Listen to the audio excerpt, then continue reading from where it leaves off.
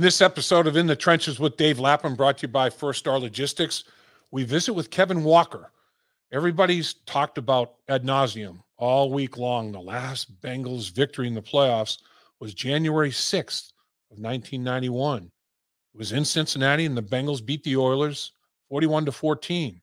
The following week, the first loss in this losing streak in the playoffs that the Bengals, it's now 31 years, January 13th of 91 in Los Angeles, the Raiders beat the Bengals 20-10. And during that game, Kevin Walker tackled Bo Jackson, and it seemed kind of like an innocuous play, no big deal. Bo Jackson dislocated his hip and was never the same athlete. We're going to visit with Kevin Walker in this episode and find out his take on the whole thing, find out what he thinks about this edition of the Cincinnati Bengals in the playoffs against the Raiders. You're going to like what he has to say.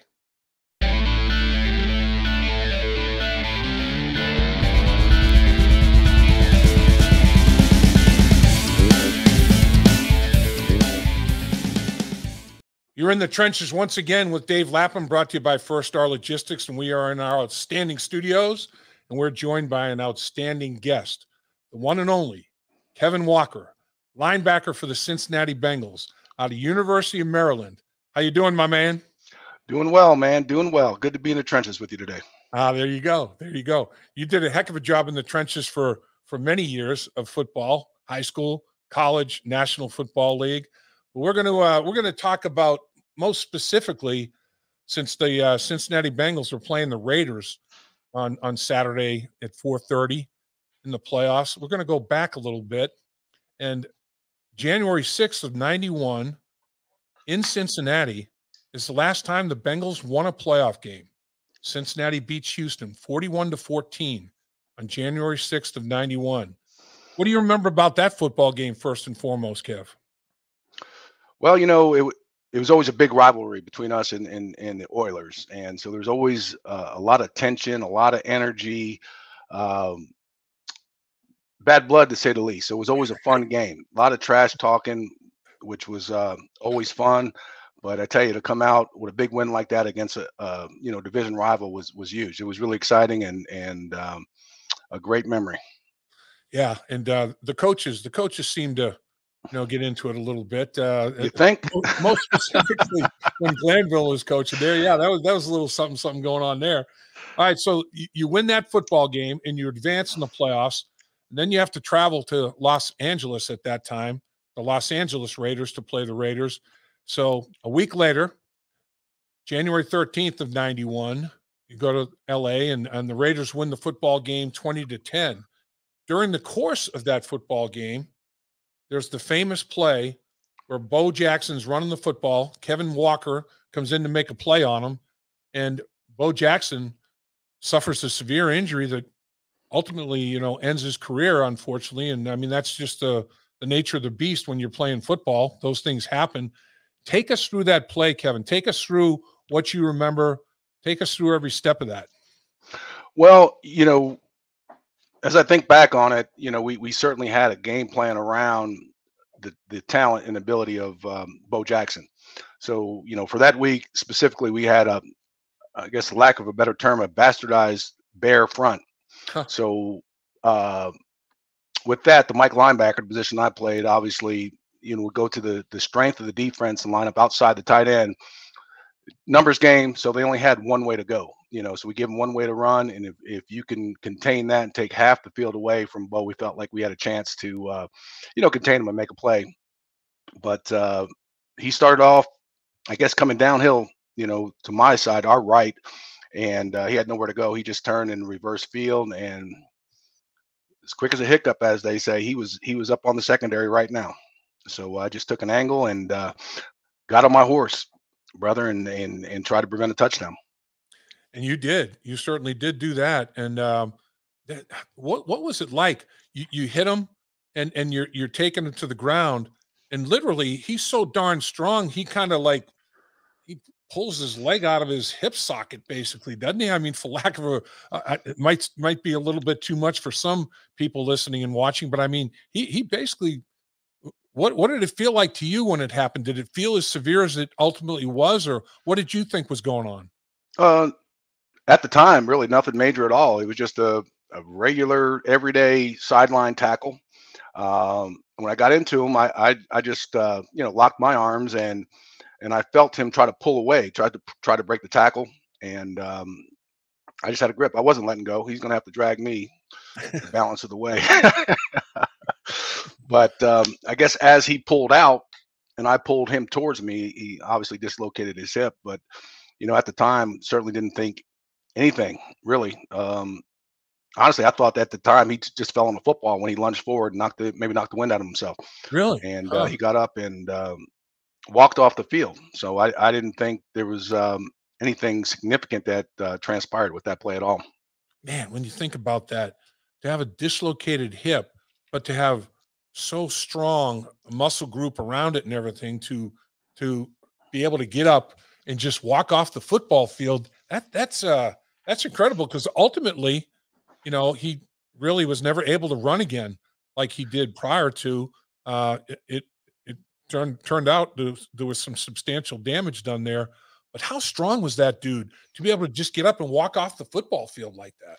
Well, that's incredible. I remember seeing a show. I know it's been a few years back. I guess when they were covering the extent or what transpired during the injury, and for him to dislocate it, from what the doctor's perspective was saying, it's an incredible amount of strength just to even sustain an injury of that magnitude.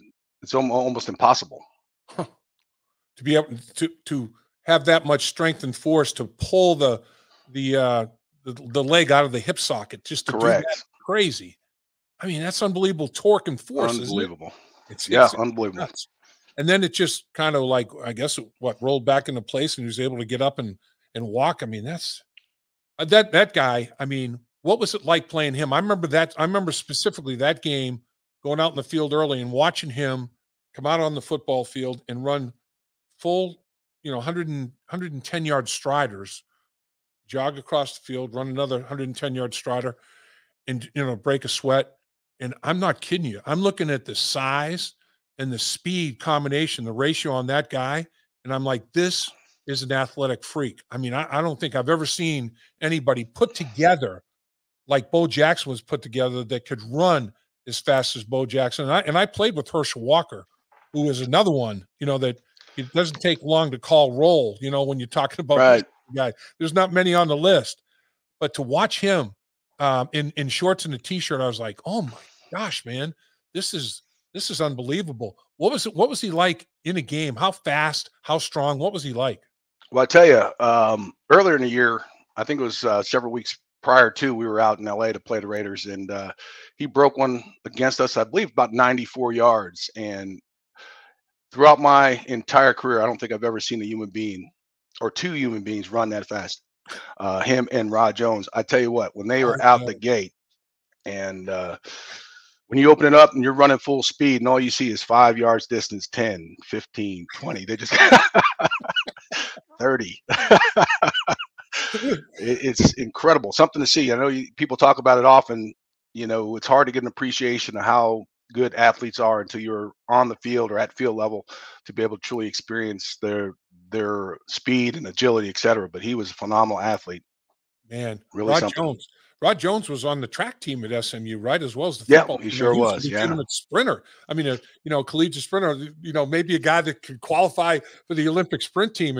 And Big Bo Jackson is running, and he can't. That's unbelievable. That really is unbelievable. Yeah, don't make linebackers with hamstrings that could turn over that fast, brother. I hear that. What else do you remember about that 20-10 game out there in Los Angeles? Anything else come to mind? Well, I think early in the goings we had a fumble recovery that I think Barney Bussey recovered a fumble, which if I remember correctly, early in the game, maybe first quarter or something like that, and if the call didn't go our way, which I felt truly was a turnover. So that was a momentum stopper, at that point in time. But when you're on the road, you got to make plays. You need to have some good fortune, keep the crowd out of, keep the momentum down. But I remember just grinding. It was hard for us to seem to get anything going, because I thought the caliber of offense that we had certainly could put up more than 10 points against anybody in the league at that point in time. Right. And how important was it to have that home field advantage when you guys spanked the Houston Oilers like you did 41-14? How big was it to be at home? Well, it's exciting. I mean, there was nothing like playing in the jungle. The fans were intense, just a lot of excitement, a lot of energy. So it was good, especially when you play a rivalry like uh, the Houston Oilers. Going down there to their place was something else. The House of Pain and how they touted all of that. But to come home to the jungle and have an opportunity to play in front of the home fans and play off that energy it was a phenomenal experience. It was a good time and a big win for us certainly. So this year's edition of the Cincinnati Bengals with a 10-7 record are AFC North Division champions, and they get a home playoff game, and their opponent is none other than the Las Vegas Raiders. We're talking Oakland, we're talking LA, we're talking Las Vegas, we're talking the Raiders. But the Raiders come to Cincinnati, and the Bengals have beaten them during the regular season. And it was a 16-13 football game with 11 and a half minutes to play, and the Bengals pull away. They run the ball real well in the second half. Joe Mixon rips a 20-yard touchdown run to kind of seal the game.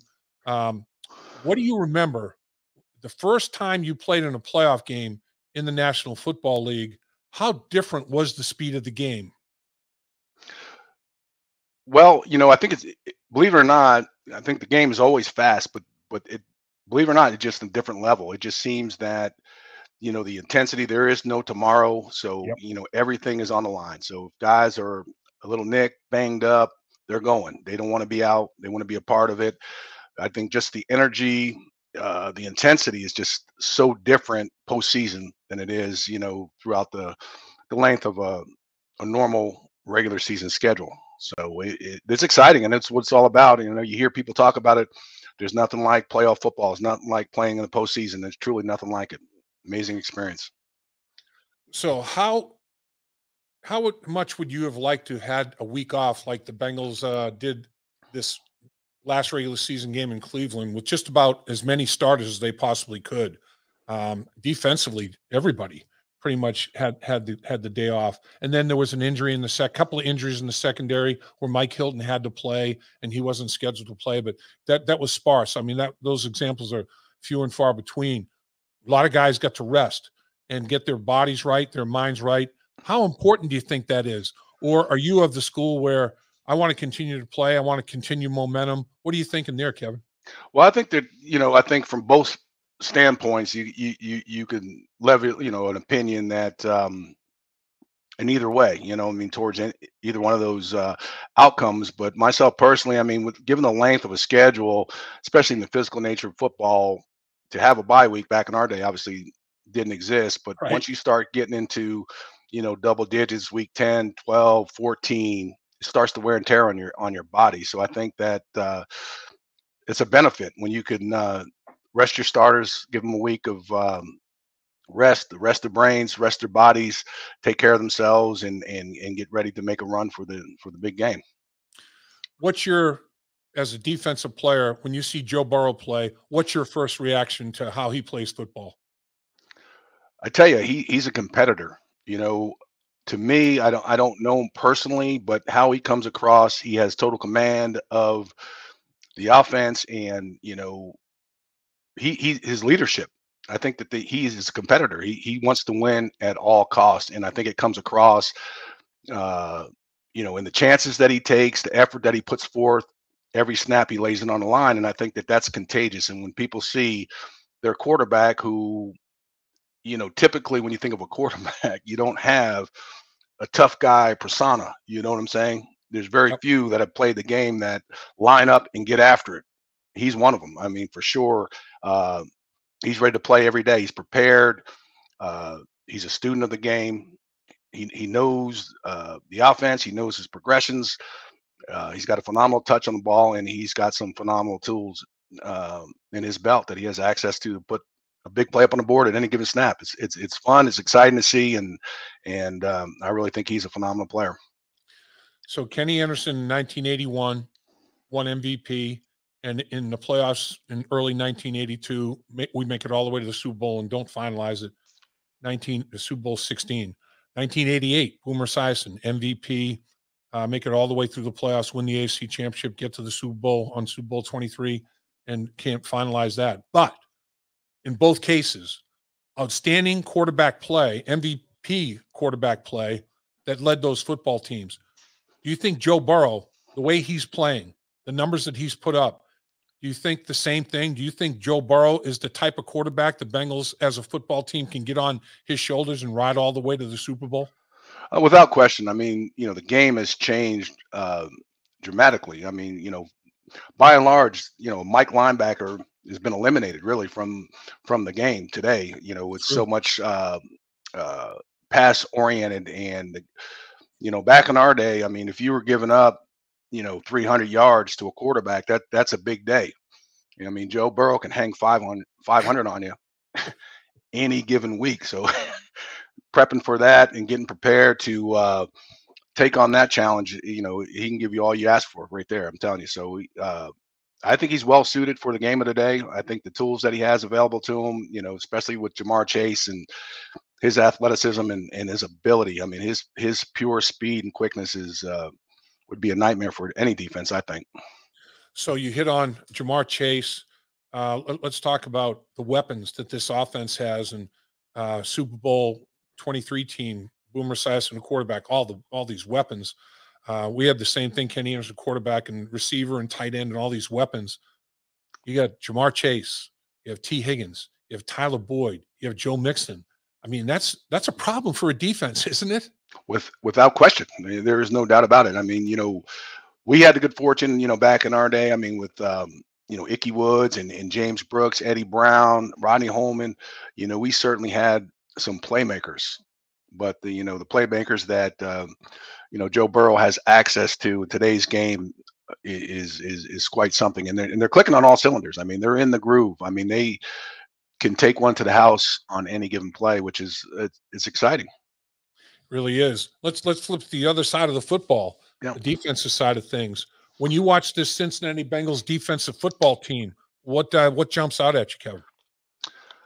Well, I think overall they're pretty solid. But historically, for whatever reason, it seems that Bengals on the defense side of football always have struggle with third down. It's like we get teams the third down and can't get them out.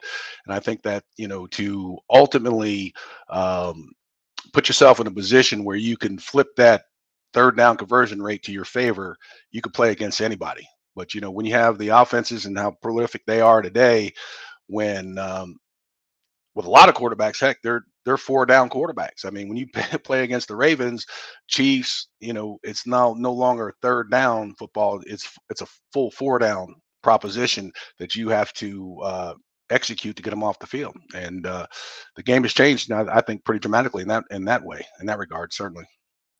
So the Raiders, they didn't rest their starters. They couldn't. They had to win the football game. They went 5 full quarters, an entire overtime. They have to travel east. They have a short week, Saturday night, big emotional victory.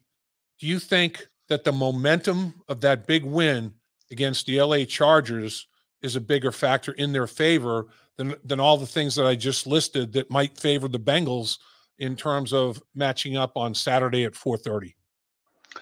Well, I think that, mentally, I think that it's a good thing. I mean, they're going to have a lot of energy from a big win like that, to have the opportunity to be in the postseason, especially after the adversity and things that they faced as a football team this year. I think that speaks volumes to who they are character-wise. But when you start talking about the physicality of football, traveling time zones, that kind of thing, I think it becomes more of a physical proposition than it does a mental thing. I mean, your mind can be ready to play, as you know, but if your body's not there, you can't get any more out of it than what's in it. You know what I'm saying? So the wear and tear takes its toll. So I think that they're going to come out ready to play. There's no question about it. But I think that for the Bengals to be successful, they have to come out and play football and make it a physical game and swing momentum to their favor early. And I think they have a solid chance at it. Yeah, I agree. You mentioned a very key point, the adversity. I mean, everybody talks about, oh, we face adversity, but I mean, the Raiders we're talking death. We're talking things that were crazy that this football team had to deal with in some way, shape, or form. Exactly. It's crazy. I mean, they they they were dealing with the facts of life. There's no question about it. And in that case, that can even bond a team more, can it? I mean, it seems like that's the case for the Raiders. They seem to have an affinity for each other and a bond for each other that is very, very strong and hard to break. Yeah, I think it's pretty evident by the results that they have been getting. But there's as we discussed, there's no question in the adversity that they faced, and they pulled it together. Because I mean, I tell you, Raiders weren't even in the discussion several weeks ago, but they just happened to hang around. Oh, you know what? And they're in it. Oh, the Raiders have a chance all the way down to the final week of the season. I mean, it's a pretty incredible story when you think about it. So that said, I think that it speaks volumes to who they are as a team and the bond that they have. They stuck through it because again, with media in your business all day, every day, a lot of distractions, but they've come together and they made the plays necessary to win ball games. And I'm certain that they're going to be ready to line up and get after it on Saturday afternoon. It's interesting. The Bengals win 3 games in a row, their first 3-game winning streak, and then they rest everybody against Cleveland, and that winning streak ends. The Raiders have to win their last 4 games. They have to win every one of them. If they lose any one of their last 4 games, they're not in the playoffs. They've won 4 in a row coming into this playoff game. So really, 2 of the hotter teams, in the AFC at the close of the season, a combined 7-1. Wow. Final 8 football games for the 2 football teams. It's going to be an interesting matchup. What do you think, if you had to give me a couple of keys, a couple of musts that the Cincinnati Bengals have to do to pull off this victory? What do you think, Kevin? Ball control, I think, is number one, is important.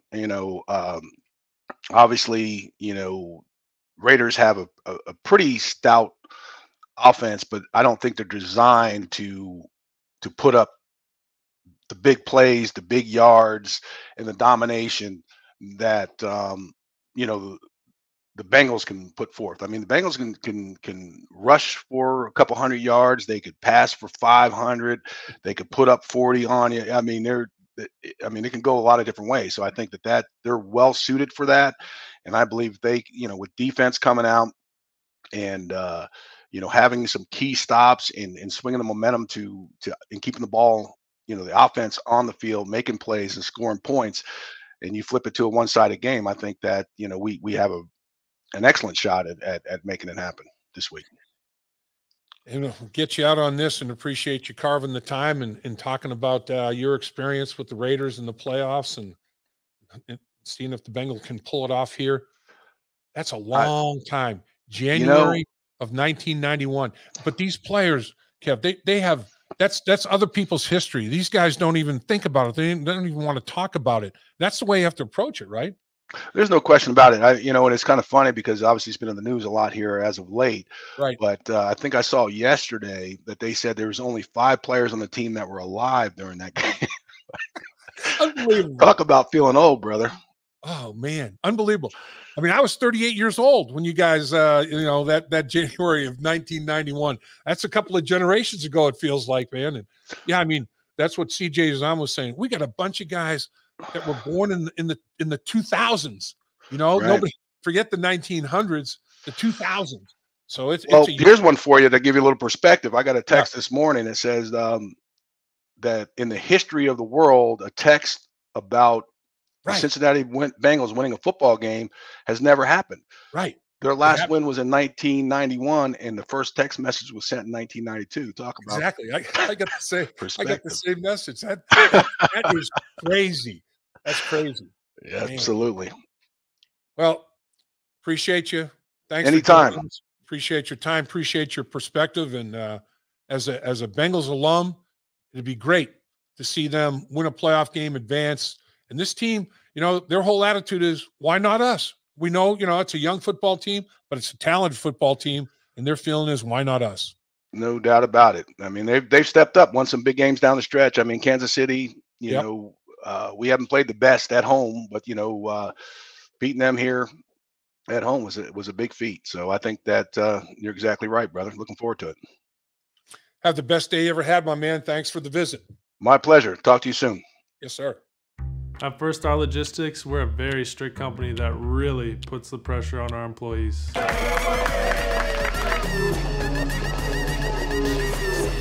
Breaks? What are those? That's what I'm talking about, Icky. Get the body right, then the mind's right. You know, gotta get that body right. That's right. Yes, sir. Become a star with a chance to earn the highest commission percentages in the industry as a freight broker agent. Check out firststarlogistics.com.